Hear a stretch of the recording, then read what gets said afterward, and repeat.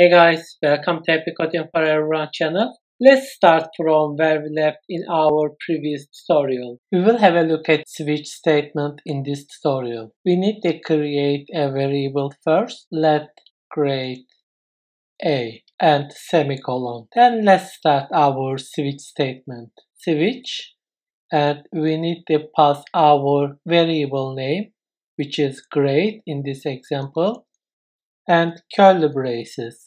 And now we need to create cases and breaks for that statement. Case A, it means if that grade value equal A, and colons, console log. Very good. You can type any message you want, and break. So if our variable value is A, then it's going to display that message to us, then break the statement. Let me copy that one and add more cases and breaks. Let's say B good and C passed. Let's save it and have a look at it. You see guys, we see our first message very good. Let's change the value of our variable. Let's say C.